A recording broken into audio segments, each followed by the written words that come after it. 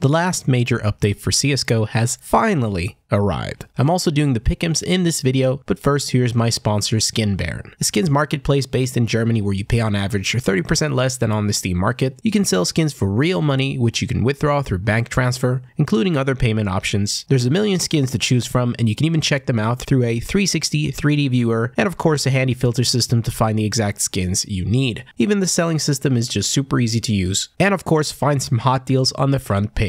Check the link down below to visit Skin Baron, my sponsor for this video. To take part in the major and play the pick'ems, you need to get the viewer pass. Though the cost varies by location, mine is 9.49 euros. Acquiring a pass means that 50% of the proceeds support players, teams, and organizations. Once activated, you'll gain access to your major event coin, team graffitis usable throughout the event, and the infamous pick'ems, which I'll do later in the video. Upon activating the pass, you'll receive missions to complete in order to upgrade your coin. You'll need to conquer 3 of them to evolve your coin from bronze to silver, 6 for gold, and all 9 for diamond. Every coin upgrade grants you tokens, meaning you can collect up to 3 tokens just by upgrading the coin. If you prefer the path of least resistance, you can just buy them, but that's not as rewarding. Tokens enable you to open souvenir packages, just like the one we saw with the Anubis collection. You can redeem tokens for any completed match or save them until a specified time from Valve, and the package you receive corresponds to the map of the match you choose to claim. I think that pretty much sums the major update. Let's go to the pick'ems.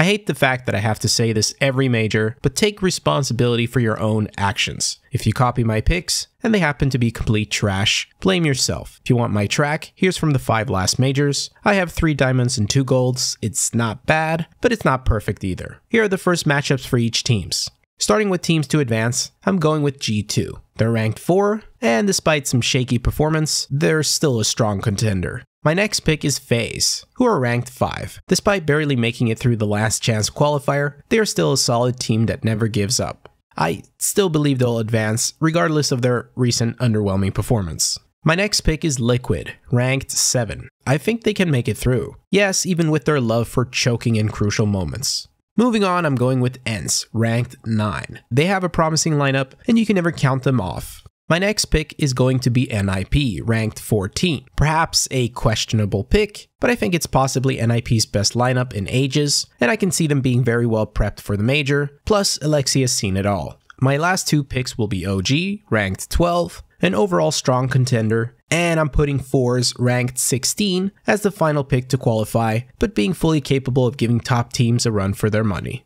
It doesn't matter what you put here, you will always get criticized, but my 0-3 pick is going to be Mongols. I know who the players are, but I'm just not sure they'll survive with these matchups, especially with G2 in their first game. I mean, it's possible with an upset, but I don't really think so. And my 3-0 pick will be Pain. They're a huge gamble, but the way I see it is, it won't hurt too much if they don't go 3-0. Those are my picks. Let me know how you pick down below. Hope you enjoy yourselves during the major, have some fun, and see ya at the Legends stage. Peace.